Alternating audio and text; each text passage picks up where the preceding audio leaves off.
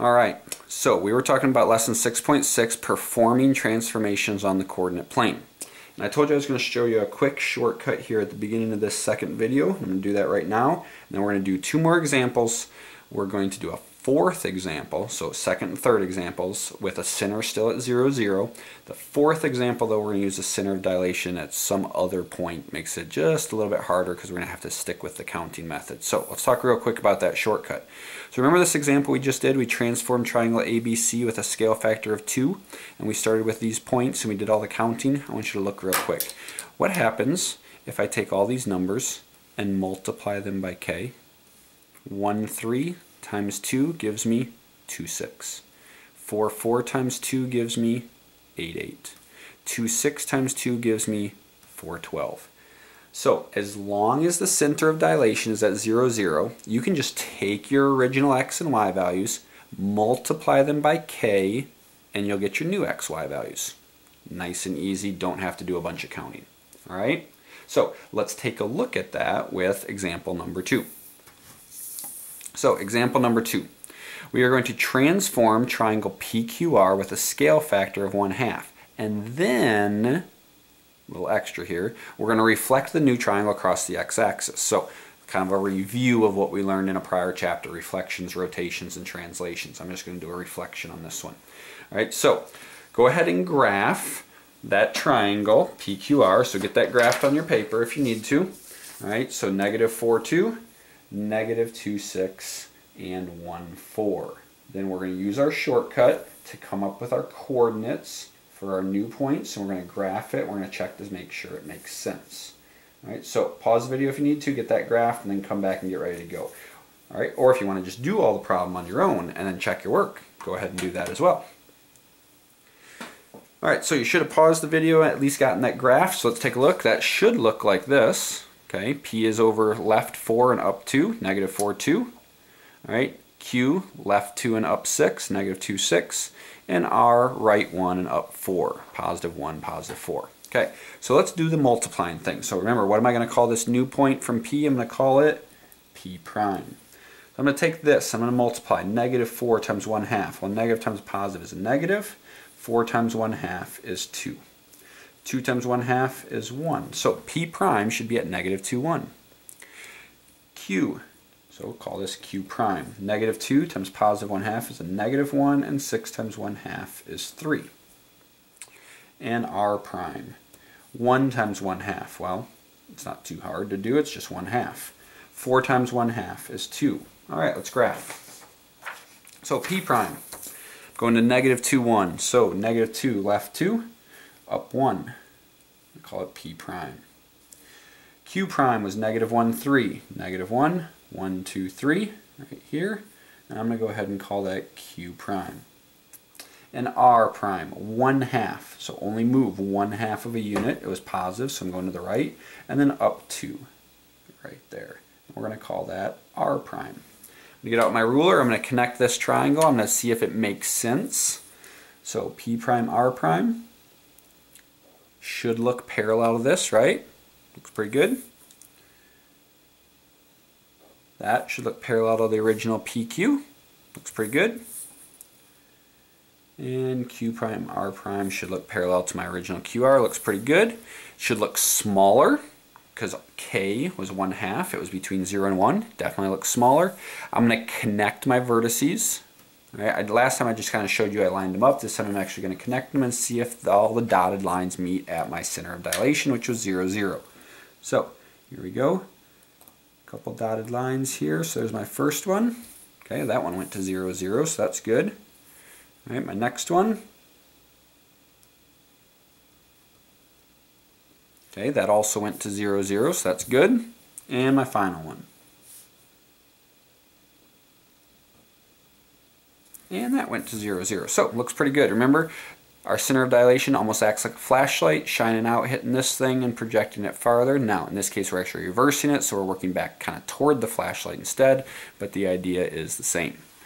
All right, that's example number 2. Let's look at it. Oh, wait, hold on. We aren't done. Remember what this said? Reflect the new triangle across the x-axis. Oh, can't forget, got to finish our work. Okay, so which one's the x-axis? This one, right?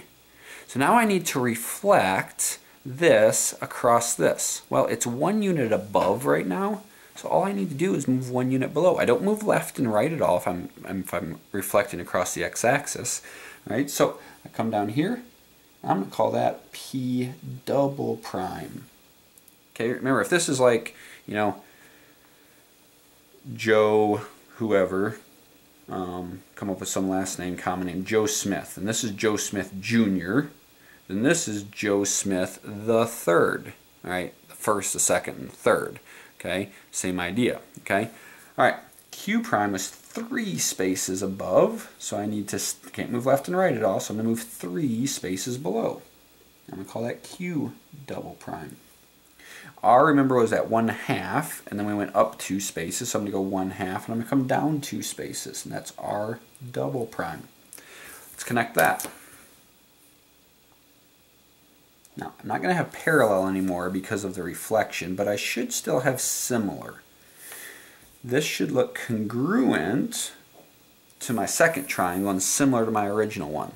So, it should look like I took this and I flipped it right over. Looks pretty good. Angle Q double prime matches up with angle Q.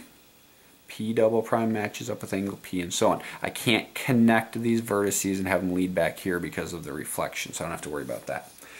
Well, let's go over here and write those coordinates down. So P double prime, if you look at your graph, I was left 2 and down 1, so it's -2, -1. Q prime was left 1 and down 3. Q double prime left 1 and down 3, so -3. And then R double prime was right 1/2, that didn't change, so that's still +1/2, but it went down 2 instead of up 2. So when we reflect in the x-axis, you'll notice all the x numbers stay the same. We didn't move left or right at all, but we did. Everything that was above went below the axis. If we had something below the axis, it would have moved above, so that changes all of the y value signs. All right? Okay, let's move on to number 3. We're going to transform quadrilateral WXYZ.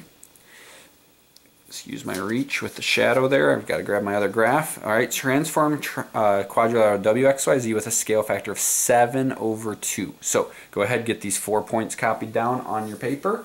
Graph them real quick. If you want to do the transformation really fast, go ahead and do it. Now I'm going to give you a quick warning.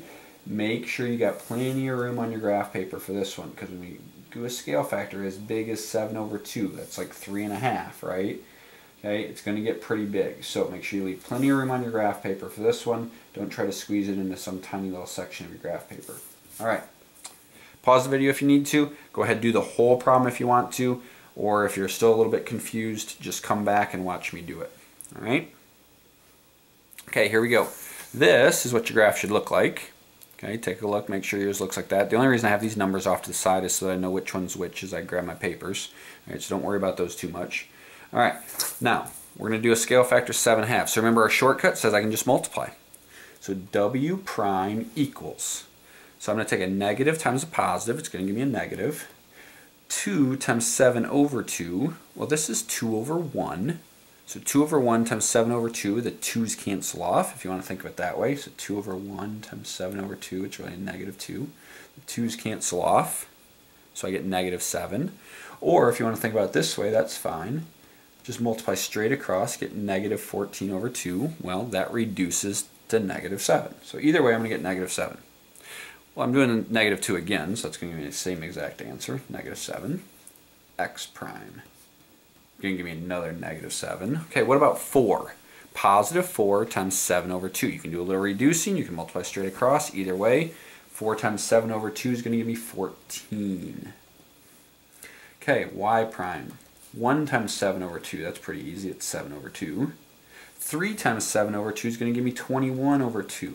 Now that's a little bit hard to graph, so I'm going to rewrite that as mixed numbers if you want to. 7/2 is 3.5, and 21/2 is 10.5. Try to sneak that underneath here, hopefully you can see that alright. It says 3.5 and 10.5. Sorry, kind of running out of room here. Okay, 3 1/2, 10 1/2. Okay, Z prime. 3, well we just did that, so it was 21/2. And 0 times 7/2 is 0. So I'm going to rewrite that again, 10 1/2, comma, 0. Alright, so let's graph those points now.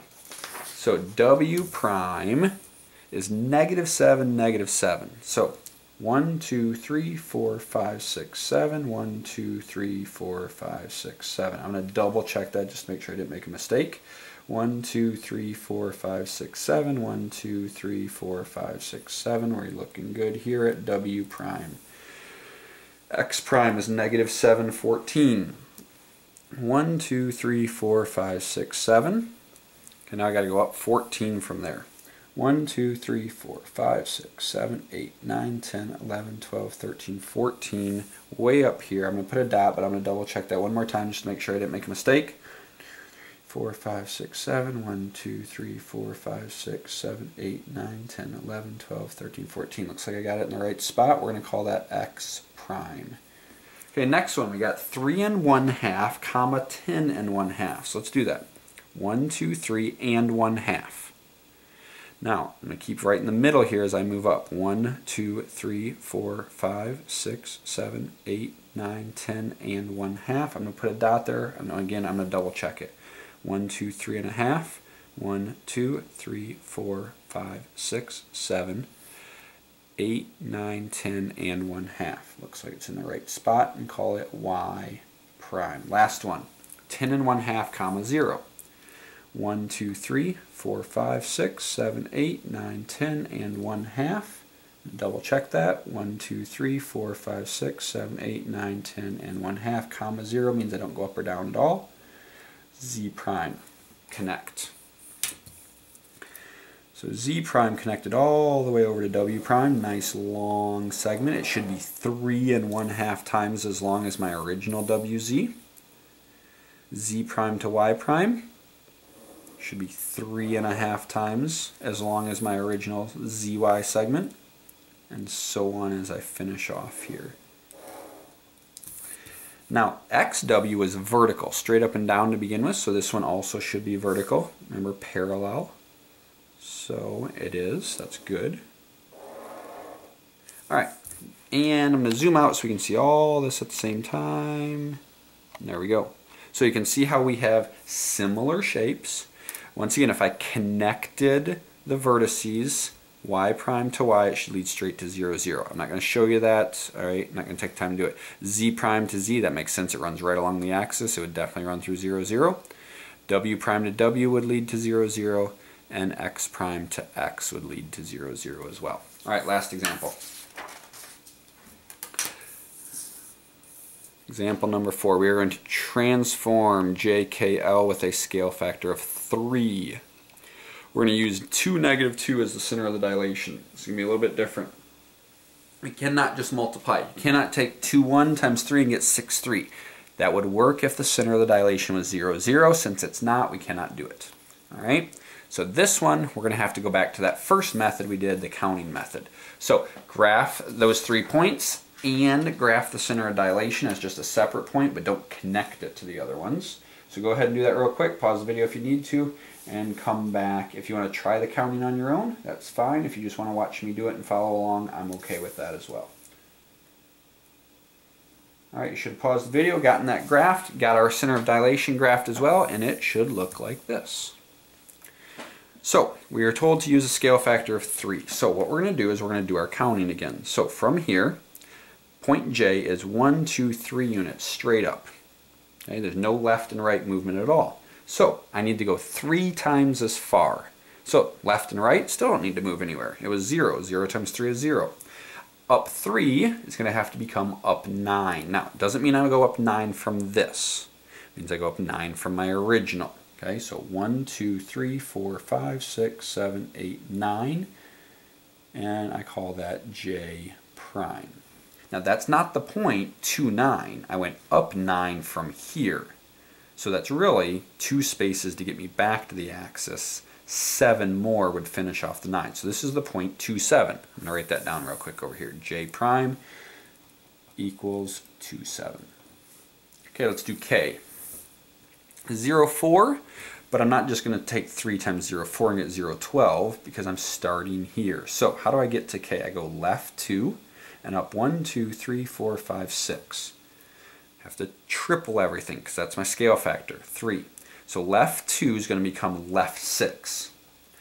up 6 is going to become up 18, way up here off my paper. Well, not way off my paper, off the screen for right now. All right, so make sure, once again, hopefully you left lots of room for this one. If not, you might want to start over a little bit. Okay, so left 2 up 6, we're going to go left 6 and up 18. 1, 2, 3, 4, 5, 6. 1, 2, 3, 4, 5, 6, 7, 8.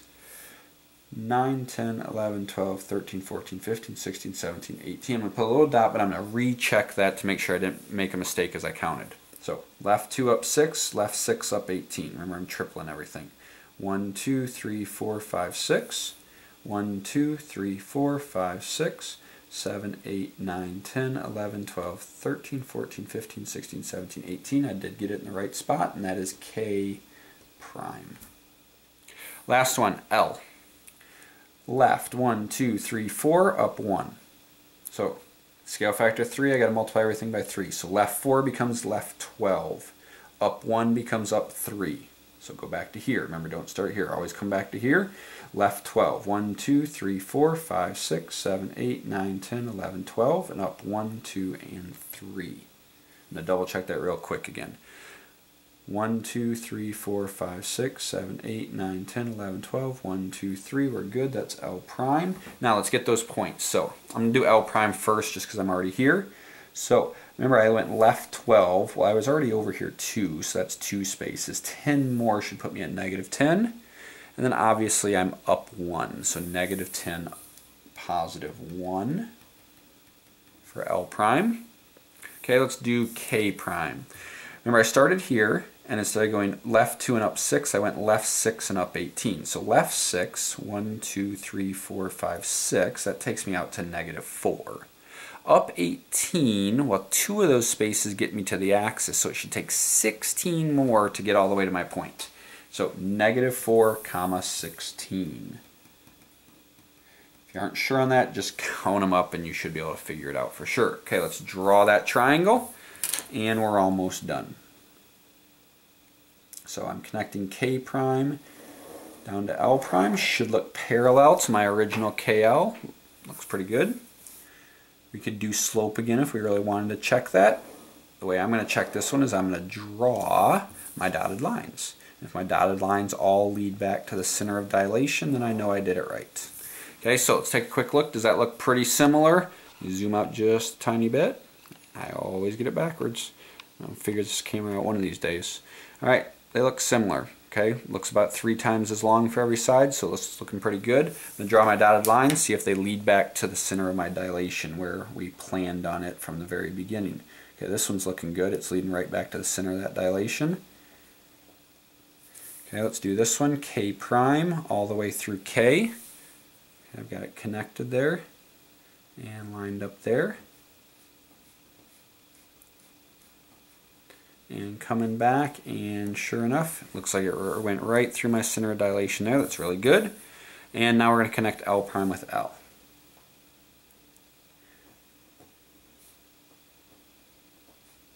And excellent, it came right back to my center of dilation as well. All right, we're looking pretty good.